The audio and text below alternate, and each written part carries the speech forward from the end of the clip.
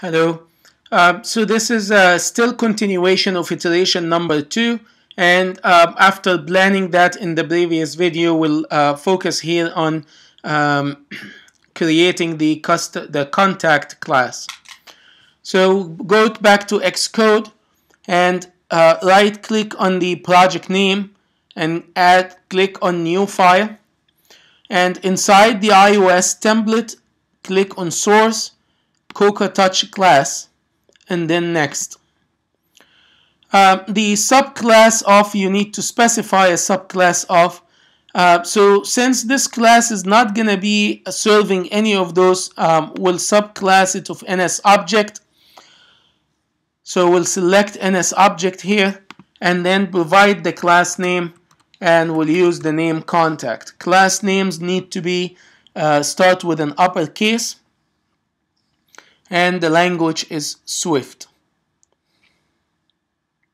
Next, choose where you want to save it. I'm going to save it in the same group where I have all the other files, and then create. So here is your contact class.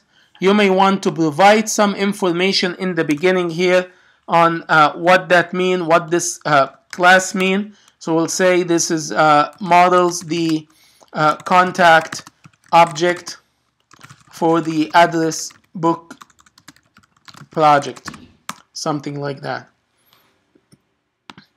And the class has two things: attributes, and the attributes are things that you define in the beginning of the class as a variable or as a constant. A variable is an attribute that can change. A constant is an attribute that does not change after it is initialized. So first name, last name, and email, these are all things that will change every time you create a contact. A new value for first name, last name, and email will be there. So we'll define it with the keyword var. Var is a keyword to define a changing variable. After var, we provide the name. So the name for the first one will be first name. Then you provide the type. And you can provide the type explicitly by using the colon, and then provide the type name, and the type here for this we choose to be a string. And then you can choose to provide an initial value or use the exclamation mark to indicate that this is an optional variable, that this is a variable that can have no initial value. And I didn't need that space here. So you either provide it this way, which means that this first name can exist without being initialized, or you provide an initial value. So I'm going to provide an initial value that's an empty string. So I say equal, and then call on the string class and call on one of its initial methods, initialization method, the empty string, which initializes to an empty string. You can also use double quotations to initialize to an empty string. So this will be the variable for first name. I can do the same thing to define a last name.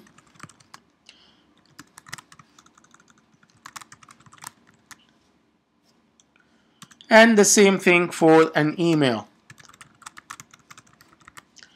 Now, Swift is a typed language, but it infers the type from the value, meaning that since on the right side I specified a string, Swift will automatically assign the type to a string, rendering the word string as a type redundant.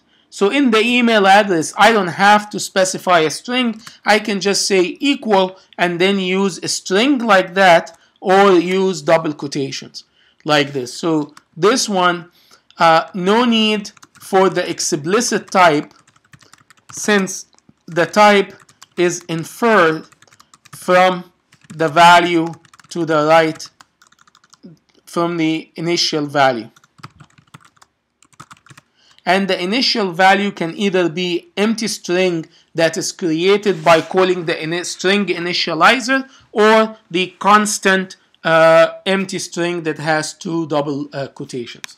So that creates the attributes of the class contact.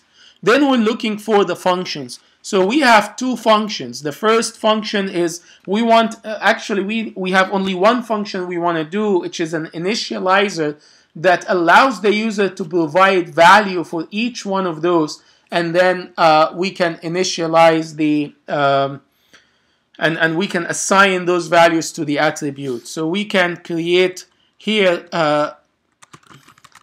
custom initializer.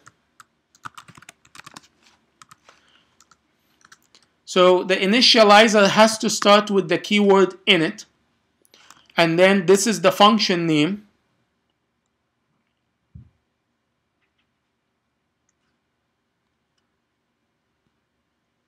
So this is the name of the function. It doesn't need the keyword function before it. And then you provide the type, the data there. So we'll say that we want an initializer that will receive the first name. So you can provide a label. So I'll use this label. So the first word here is a label for the argument. Then you provide a name for it. So I'm going to call this user first name. So that's an identifier for the argument, for the variable that you use here. Then you provide the type. So these three are basically saying the initializer will receive one argument. That argument, I'm going to label it first so that you know what it is about, and the user also know what it is about. The identifier, which is the name that's associated to that memory location, and the type of that data that goes into that memory location. You can have as many initializers as you want, separated by a comma. So I'm going to add another one for the last name, and it's also going to require a string. Then I'm going to add a third one for email address, and also will be a string. So this is what we call the function identifier, the function signature that has the name and the parameter list. Then we provide the function body. The function body then will have the specifications or the initial the assignment or whatever you want to do at that initialization step. When you have a superclass, it's always good to initialize the superclass first, and we've used that in the view.load. So we'll say super.init. Then we want to assign the parameter values to the different attributes. So I will say first name, and I'll assign to it the value that the user sent us in the parameter user first name. Likewise last name, and assign to it the value that the user sent us in the parameter user last name, and then the email address attribute will carry the value that the user will send in the parameter user email address.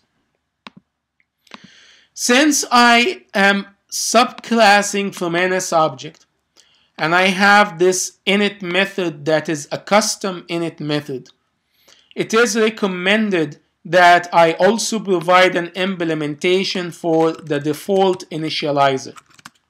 The default initializer is init without any parameters. So what should that default initializer do? First, you initialize the superclass, which is the parent class, or what you built your class based upon. So we'll say super.init. And then the next step maybe initialize with a sample value. So I don't anticipate anyone using this, but if somebody does, I'll put some initial value in here. So I will say that maybe I'll call this init. So I'll say self.init.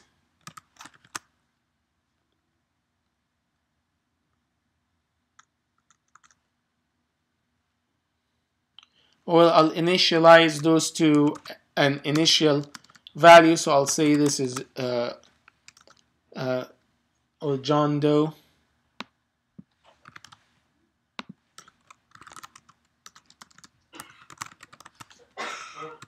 And then the email address will be any email address that you want. So we'll say John Doe at someemail.com, something like that. Just an initial value. And we have, so this is telling us that you are overriding the declaration, meaning that this init, the default init, already exists in the superclass, and you changing the implementation, so you need to add the keyword override, and you see here fix it by insert override. Sometimes the fix it suggestion is correct, but some other time it is not, depending on how Xcode understands your code in here, or what you're trying to do.